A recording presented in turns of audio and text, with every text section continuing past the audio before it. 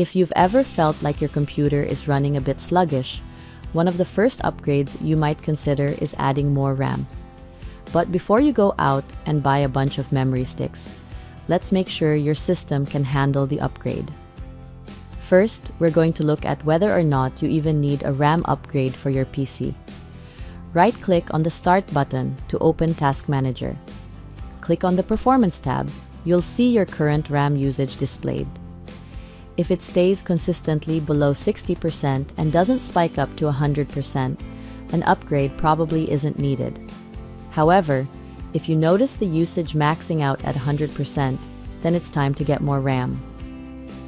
Okay guys, now that we've confirmed you need more RAM, let's check the maximum your motherboard can support. Type Powershell in the Windows search bar and select Run as Administrator.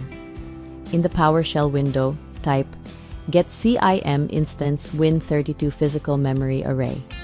Hit Enter. This will display the max capacity value in kilobytes.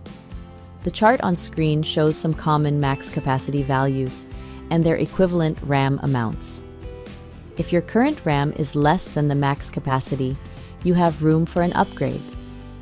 For example, if it shows 32 GB max and you only have 16 GB installed, you can add another 16 GB. Keep in mind though, you'll also need to ensure your motherboard has empty RAM slots before purchasing memory.